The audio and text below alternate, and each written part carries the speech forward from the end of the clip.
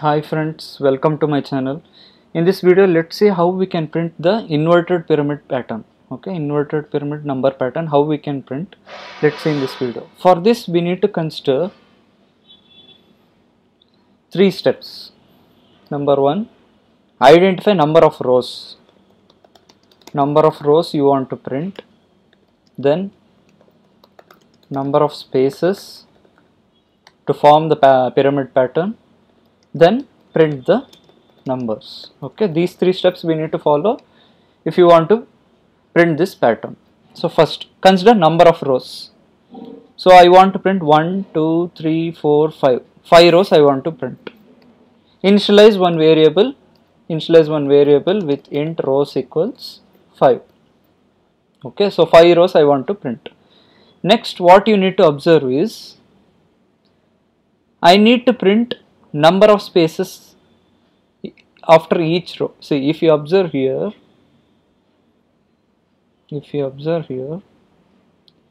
for first row 1 space, second row 2 spaces, third row 3 spaces, fourth row 4, then 5 spaces.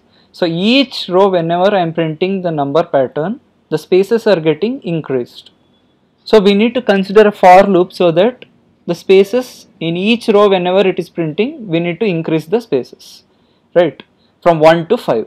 So for that we need to consider loop, for loop, that is for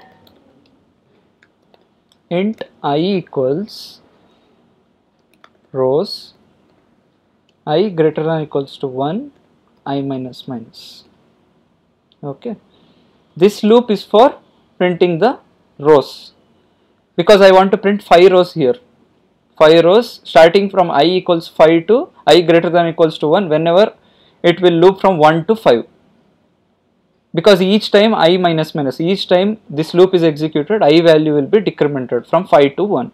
So until this condition becomes false, that is 5 rows will get printed. Now inside this I want to print one more loop, that is for spaces. Int j equals rows j greater than or equals to I, j minus minus. So okay, for this loop what I need to do, I need to print space, system.out.print of space. I need to print space for this. Okay, this is for spaces. Next step is I want to print the numbers.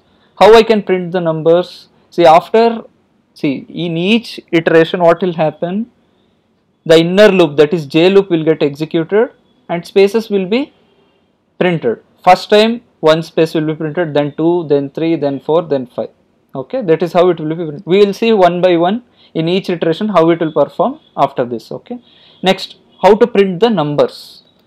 We need to consider one more loop, int k equals 1, k lesser than or equals to I,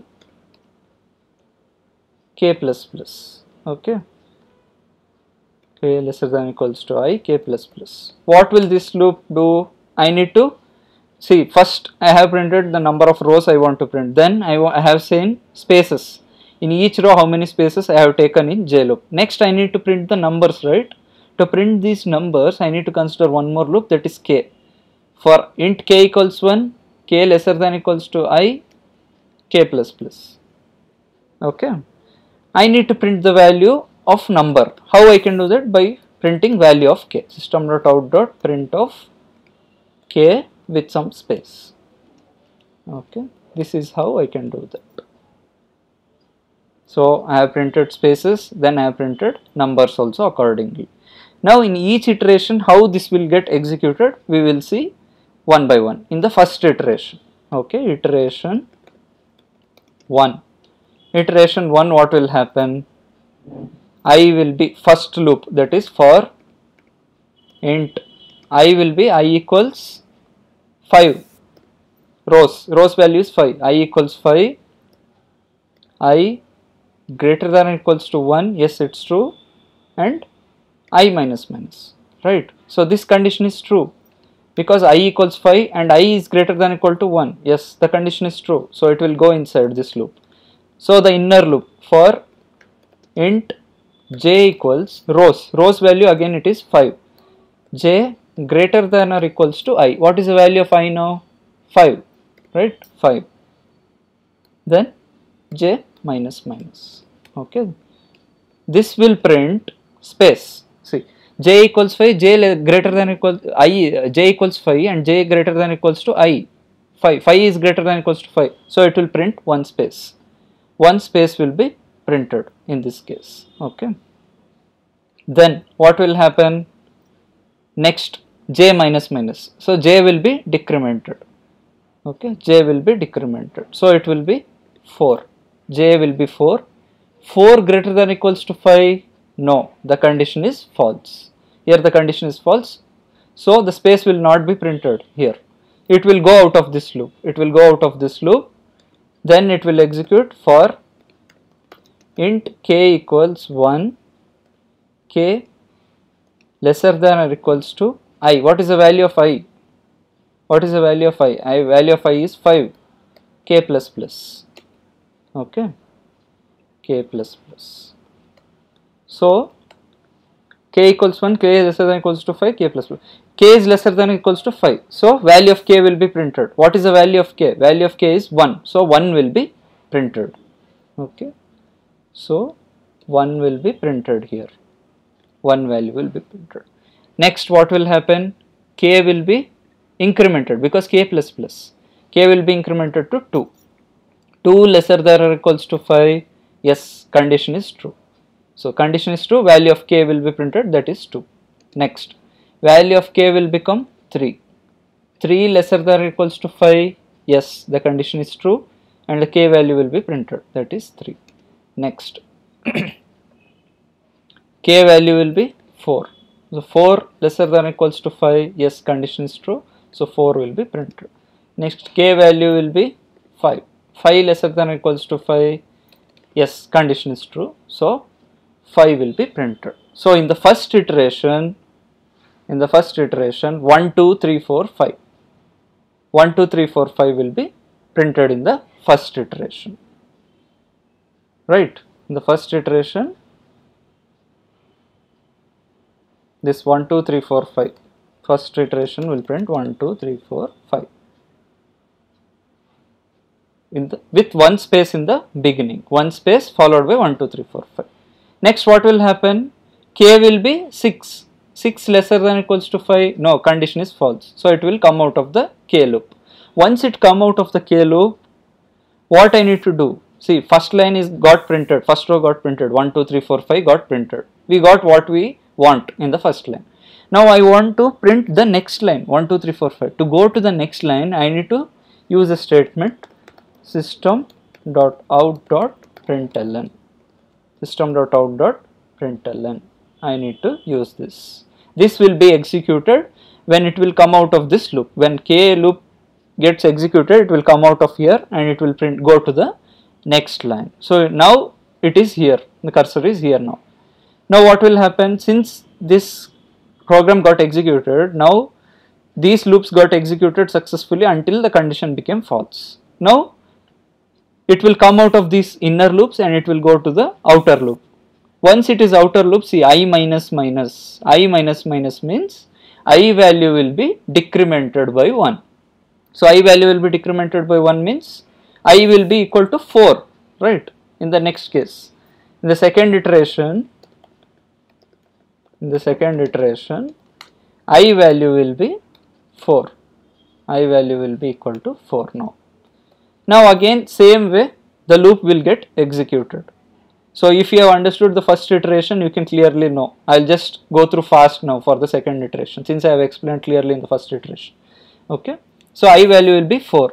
4 greater than or equals to 1. Yes, condition is true. It will go inside the loop. J value will be J equals rows. What is the value of rows? Value of rows is 5. 5 greater than or equals to 4. Yes, the condition is true. So space will be printed. Next, J will be decremented. 4. 4 greater than or equals to 4. Yes, the condition is true. So one more space will be printed. So 2 spaces in the second row. 2 spaces got printed. Next, J will be decremented. That is, J will be 3. 3 greater than or equals to 4. No, the condition is false. So after printing 2 spaces, it will come out of the J loop. It will go to the K loop. Now it is time to print the numbers. K equals 1, k lesser than or equals to I. What is the value of I now? 4. So 1 will be printed, then 2, then 3, then 4. The same way, in each iteration, the I value will be decremented by 1 from 5, 4, 3, 2, 1. That's how 5, 4, 3, 2, 1. So these rows will get printed accordingly for each row getting decremented, that is using variable I. Okay, this is how the logic works for inverted pyramid number pattern. This is how we can print inverted number pyramid pattern. Now let's quickly jump to Eclipse and let's execute this program and check the output. Okay, let's quickly switch to Eclipse. Okay, so we have already created Java project, that is patterns. Inside src folder we have number patterns package. Inside this package, let's create a class, that is inverted pyramid. Okay, let's create a class inverted pyramid with public static void main. Now inside this class, let's initialize variable rows equals, I want to print 5 rows, so int rows equals 5. Then for int I equals rows, I greater than or equals to 1, I minus minus. Okay, so the inner loop will be for int j equals rows, j greater than or equals to I, j minus minus. So inside this inner loop, I want to print the space, system.out.print of. How we can print the space? By just giving double quote. Okay, now I printed spaces also according to this pattern, right? According to this pattern, I printed space. Now I need to print these numbers. To print these numbers, you need to consider one more loop, that is for int k equals 1, k lesser than or equals to I, k plus plus. Here I need to print the numbers. How I can print the numbers? By using this value of k, k plus some space. So I have printed space. According to this pattern, I have printed space, I have printed numbers. Now I need to go to the next line. To go to the next line, what I need to do? Once we come out of this loop, I need to print system.out.println, which will go to the next line. Then again, rows, here the I value will be decremented, so I value will become 4. This is how again one more iteration it will run. So for each iteration, numbers will get printed in this format: 1, 2, 3, 4, 5, 1, 2, 3, 4, 1, 2, 3, 1, 2, and finally 1. After this condition gets completely false, this program will get terminated. Okay, so let's execute this program to check the output. See, this is how we are getting inverted pyramid number pattern.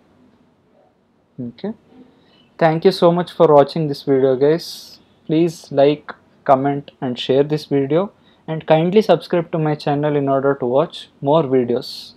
Thank you so much. Bye. Take care.